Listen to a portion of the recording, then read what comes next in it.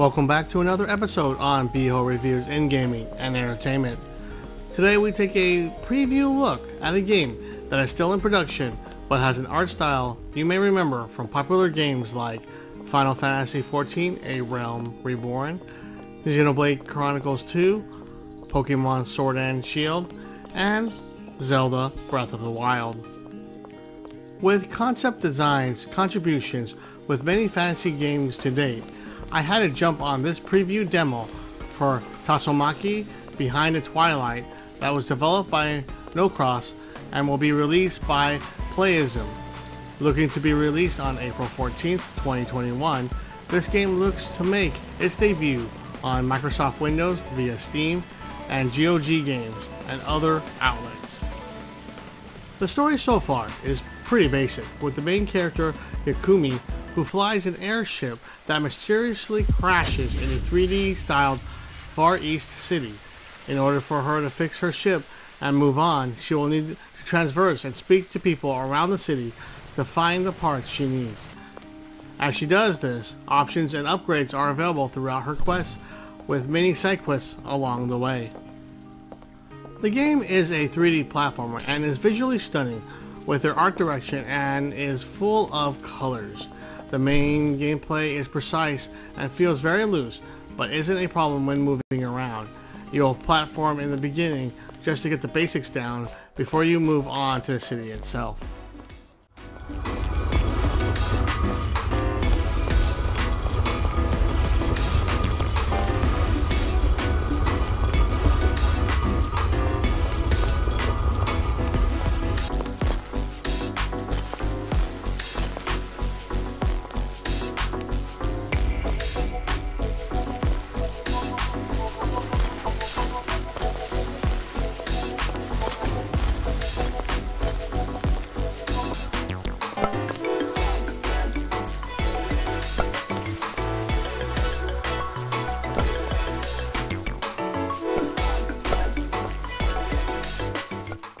The city that was in the demo is gorgeous, with many platforms that will bounce you higher to reach different areas around the city.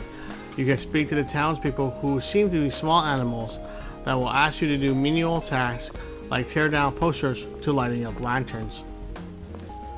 The city itself was pretty sparse, with barely anyone to populate it at all with, which begs the player to wonder if this will be a multiplayer online affair or filled later on in the game for the final version to come out later. So far, there were no enemies to speak of, but hints at dungeons discussed before this demo was released. As you explore the mysterious city, you will be able to pick up currency to open up closed areas or to customize your character with new costumes. The game feels very relaxing thus far and is more about exploration. The visuals are simple, but it's colorful and nice to look at and explore with its art style. The main character is also nice in their movements and animation. I would have liked more detail in their face, as it seems that the character herself never ever blinks. Although very limited in the sound department, as this is a demo, the soundtrack by Yukumo's sample track was nice and easy to unwind and very relaxing, as this might be the goal of the game, to truly never stress and explore a new world.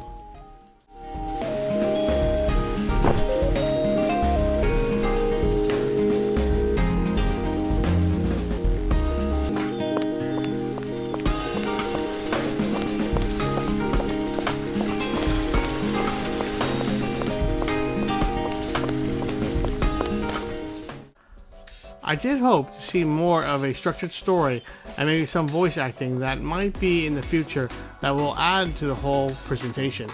For now, for what it is, it's an early exploration experiment that shows what the game engine looks like and is capable of.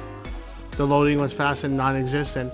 That shows how easy the game is playable on PC, which leads me to believe that this might be a free-to-play MMORPG. Definitely a promising game. A good start so far for the engine that never buckled, but begs the question when the city is fully inhabited, along with a full storyline, and how that affects gameplay and stability. A lot of questions, but hopefully something special and uniquely different might surprise us in the future in 2021 in April. That's it for me on this preview look at an indie game coming to you soon.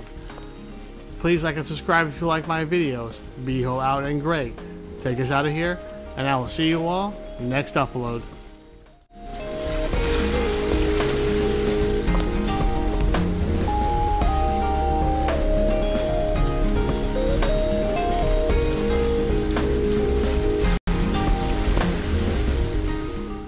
Damn.